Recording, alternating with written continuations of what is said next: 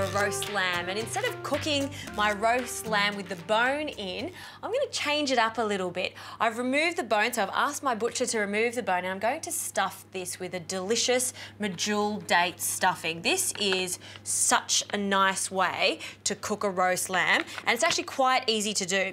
Now, these are medjool dates, and they call them the king of the dates because they're soft and succulent. They've got a wonderful caramel flavour to them. Now, these have got the pit in them, so all you need to do is open them up, and you can see it exposes the pit right there, and we'll just take them out. I'm going to place them into a bowl. Now, you need 200 grams of the dates, and I have warmed up 1/3 cup of port. So when I'm using dates like this in a savoury way, port, which has, again, quite a deep molasses sweet flavour, goes quite nicely with it. So I'm just going to leave this for a few minutes, 15 minutes. If you've got a bit more time, leave them for half an hour. And now we can get on to the rest of the stuffing. So in a large pan, I'm just going to heat this up now, just over a medium heat. I'm going to add some olive oil, about a tablespoon or so, and I'm going to add a finely chopped onion. Now, I don't want too much colour on this onion. I really want to get this quite soft so we can get the sweetness out of the onions. At this stage, I'll also add a little bit of salt and 2 fat cloves of garlic. I've cut them all in half, and now I'm just going to chop them, and now that can go into the pan with our onions. Also, some anchovies, so a small amount of anchovies, and it might seem a little bit weird to add anchovies with lamb, but it's actually quite classic to do this. The anchovies have a really savoury flavour to them, so it's not going to give it a fishy flavour whatsoever. And we need a little bit of chilli. Now, you can use fresh chilli, or like I'm using today, some lightly dried chilli. Give that a toss.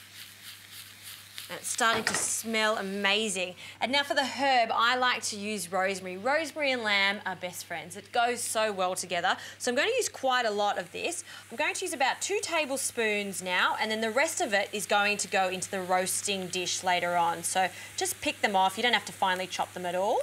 Now, this is looking cooked now, so I'm going to remove these medjool dates out of that hot port liquid. I'll put them to the side because I'm going to chop them, and I'm going to add this liquid now to the pan just to cook off the alcohol there. And I want this to become really sticky, so reduce that until you've only got a tablespoon of liquid left, and that won't take long at all. And now I'm just going to chop these dates. So just run your knife through it a few times so it's not too chunky, because it does need to be quite smooth so it does hold in the lamb when it is cooking. Okay, this is looking fantastic now, so it can go into the mixture. See how sticky they are? Love them. And just spread them out and break it up a little bit into the onions there. And I've turned the heat off now just so it can start to cool down a little bit. And now I'm going to add the breadcrumbs. Now, I've got some fresh breadcrumbs here. A few handfuls can go straight in, along with some lemon zest, and always add the lemon zest once you've turned the heat off so we still get that intense lemon flavour. And so a little bit of butter just to bind everything together. Break it up with your fingers. This has been softened a little bit. And now that the pan has cooled down a little bit, I can start mixing this in. You can use the back of a wooden spoon like this, or because the pan's cooled down a little bit, I can get in there and press all of the stuffing together. This smells so good. The chilli in there, the dates, breadcrumbs. Okay, let's put this to the side and we can get on to stuffing the lamb. This is the skin side, or the fat side. We're going to turn it over because we want to stuff it from the inside. Now, bring this to room temperature so it cooks nice and evenly in the oven. Now, I'm going to season it with some salt over the top. Also, a hint of pepper. And now we can add our stuffing. So just with that spoon there. Now, depending on the size of your lamb, you may have a little excess stuffing. One thing I don't want you to do is overstuff the lamb, because it's going to be really hard to fold over when we start to wrap it in a moment. So take it almost to the edge, just like that. And if you've got a little bit left over, just like I do, you can add it to the roasting pan, because there is loads of flavour there, just with some extra onions there. So nothing's wasted. Now I'm going to roll this like I'm rolling a Swiss roll, nice and tightly.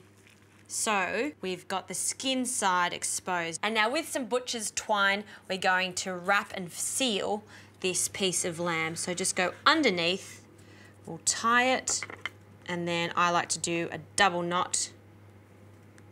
And then we just repeat the process. Now, once I've completely tied this piece of lamb, we're going to start cooking this. Now, I've preheated my oven to 200 degrees, so a hot oven to start with. And I'm going to cook it for about 15 minutes just to seal the lamb off.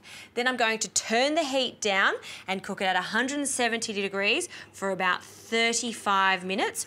Also, in my pan here, I've got those onions, and that's going to be the bed for this lamb to sit on while it's roasting with some potatoes.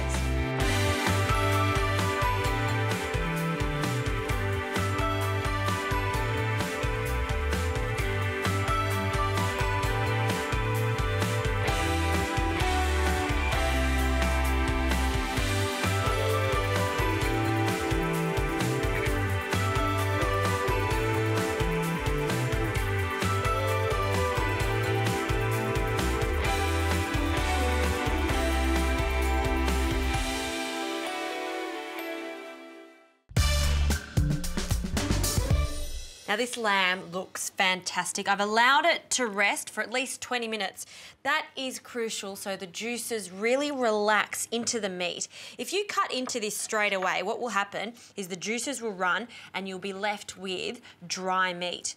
Now the next thing we're going to do is just snip off the string because it's done its job. It's held that stuffing in the lamb. And we'll put it to the side. Last little bit of string there. And now, the way that I like to serve this is on a big, generous board. This is about sharing Sunday roast, and we can just carve this up and have a look at that, perfectly cooked. So nice, thick chunks of meat here. And look at that centre. It's like a little surprise waiting for you there with a little section of really moist stuffing. This stuffing has so much flavour to it. And then to serve it, don't forget that we did roast some potatoes and those onions. So before I put them on my board, I have a little bit of sautéed kale here. So some greens, you can use any greens you like. And now don't forget those potatoes, the roasting juices here and those caramelised onions. So place that on to the kale and around. See this little bit here? This for me is the best part of that stuffing. It's caramelised there and it's crunchy. It's the best part. Onions on, a few more of those potatoes. And then all of this meat that we've cut up, we're going to place onto the potatoes there and that kale. I can't resist. I'm going to have a little bit just over here with a little bit of stuffing there. This roast is so good. It's that perfect combination of succulent meat, saltiness, and then the sweetness of those dates just really make this a very special Sunday night roast. And don't forget, potatoes, you must have the potatoes with it.